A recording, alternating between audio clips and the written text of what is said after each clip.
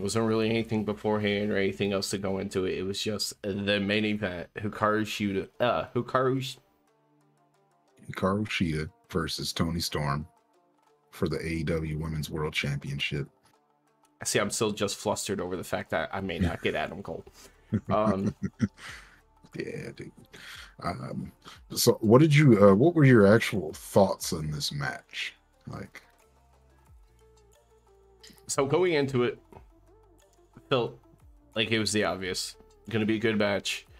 Solid match. At least solid enough considering how much the Outcast will interfere. And yeah, well, the match was solid. I don't feel like it was anything special. that was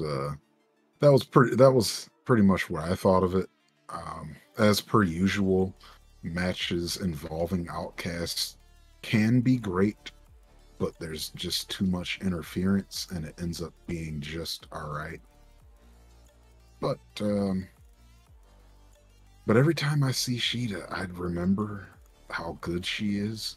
And I was saying that during this match to you. I remember I was like, man, like Sheeta's always gone so long that I forget how good she is when I see her again. And I'm like, oh man, Sheeta's the shit. Like, she's so good. I wonder if we should have maybe thought more of it, because they were making a pretty big deal throughout the show about how she was a champion before, but it was during the pandemic era and it was such a shame and everything. They weren't just treating her like a former champion and like giving her that kind of respect. They were very much pointing out that she never got to be a champion in front of people. Yeah, she never got the TV reign.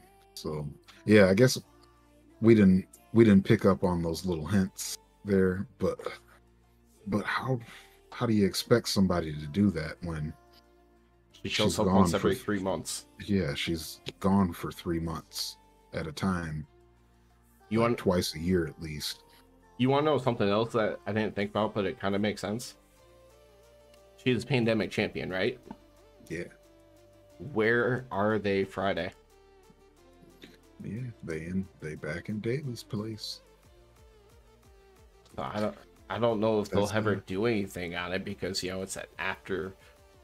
Well, usually it's taped after Dynamite. There's things that we definitely saw tonight that makes sense that it couldn't be just something taped after Dynamite this week. So maybe she'll get to appear in some kind of way. I don't know. It's only an hour. They did have quite a bit on it already. And I feel like, it's her first reign on TV. You got to give her a little something. I mean, yeah, her English isn't great, but you'll figure out a way to give her some time.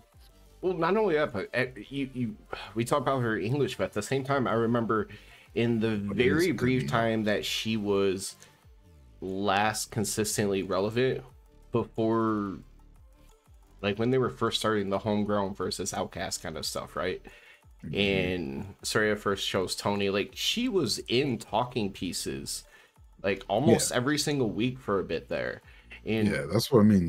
Her English is good enough. It's just it's not great. But it is good enough for her to have a segment. And they find some kind of way. Somebody will interrupt or something like that, just to help out a little bit. And honestly, with what it is and on Rampage, and considering it's just like a celebration, you don't even have to interrupt it. She could just have like one of those quick things where she wants to go out there for a few minutes and say, like, along the lines of what I was saying, was like, hey, I get to start championship reign in front of people, and I'm so glad that the first time I get to show it off is right back here at home, kind of thing. It can be cheesy and quick. I think her yay, I'm champion will be like a quick whooping of somebody's ass next week or something. I feel like she's gonna be that champion where she's just like, yeah, I'm a champion, now I'm whooping ass. But the big reason I put this as like my bad thing tonight was just the roadmap of where to go leading into 2 different pay-per-view events. one at the end of this month and one the week after. Like, where do you go with this? Especially because for so long it seemed kind of obvious we should run a person from overseas, maybe a UK person or someone who has roots over there in Wembley. So I actually have an idea that I don't like myself, but I feel like would work. If it's someone that you say you don't like yourself, I have a feeling of where you're going with this. You already know who I'm talking about, because I do not like watching Saraya at all, but it does make sense. But it makes perfect sense. Like, she gets the run back to avenge Tony at home. Like, I feel like if it is Saraya, then you keep the belt on Sheeta, though. But at the very least, that would be hype for Wembley. Wembley. If that's the match, Saraya wins. Then it also makes sense because that means Sheeta could disappear again for 3 more months.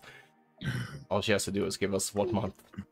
No, don't do that. The only saving grace would be is if Jamie Hayter returns at the end of that match. Yeah. Yeah, I feel like that could also be a thing, but it sounds like from what all the wrestling news people are saying is she's gone for a while, like nowhere near coming back. I knew that they said there was that she was going to get cleared for it. I was just kind of hoping maybe she'll be far enough along that you can then kind of tell the story for like a few weeks to a month without her actually wrestling. Yeah, because that would make for a huge moment to have her come back and be like, Saraya, bitch, you're mine. And you don't book when I'm cleared. You don't. I mean, that's how Saraya started off. She got into it with Britt Baker for like a month before she revealed she was cleared. Yeah.